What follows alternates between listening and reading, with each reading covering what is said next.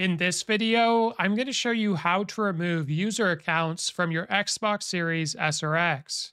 So press the X button on your controller, and from here, we're going to use the right bumper to scroll on over to Profiles. And then I want you to go to Add or Switch. Now, you just want to ensure that you're actually signed into an account that you don't intend to remove, as you won't be able to remove accounts that you're signed into.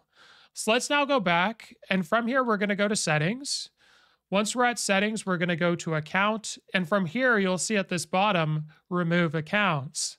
So I'm going to select this now and it's going to show us our different accounts. And we're going to be removing Chad's Gaming. So I'm going to select that one.